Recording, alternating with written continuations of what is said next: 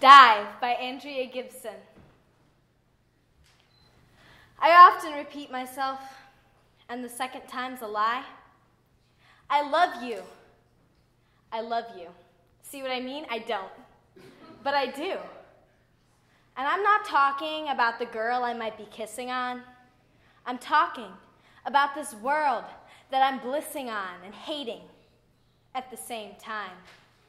See, life doesn't rhyme. It's bullets and wind chimes. It's lynchings and birthday parties.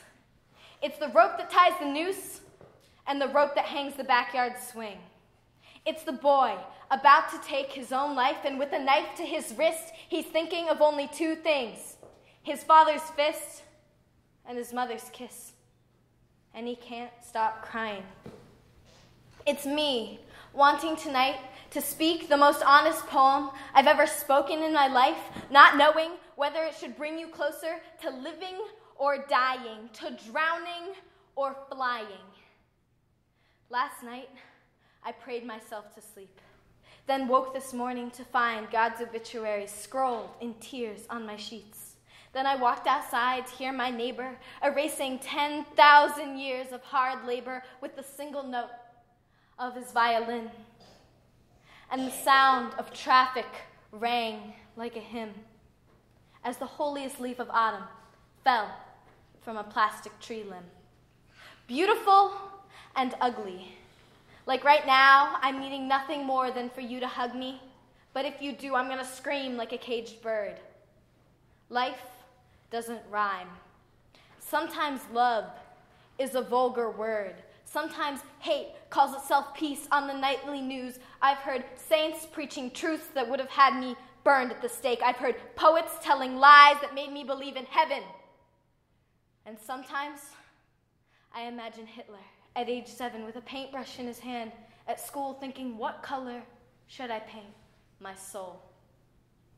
And sometimes I remember myself with track marks on my tongue from shooting up convictions that would have hung innocent men from trees. Have you ever seen a mother falling to her knees the day her son dies in a war that she's voted for? Can you imagine how many gay teenage lives were saved the day that Matthew Shepard died? And could there have been anything louder than the noise inside his father's head as he stood before the jury and begged them, please don't take the lives of the men who turned my son's skull into powder? And I know nothing would make my family prouder than giving up all that I believe in. Still nothing keeps me believing like the sound of my mother breathing.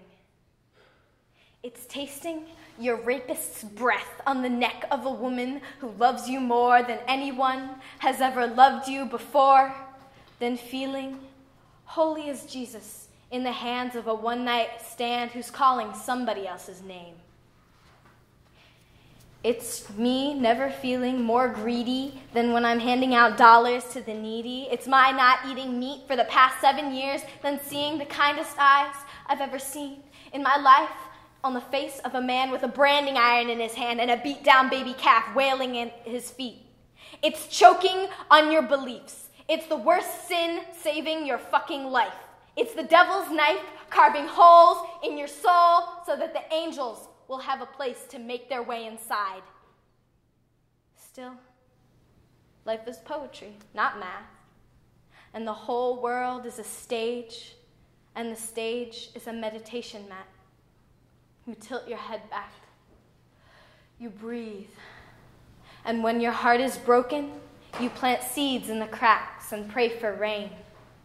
You teach your sons and daughters that there are sharks in the water, but the only way to survive is to breathe deep and dive. Thank you.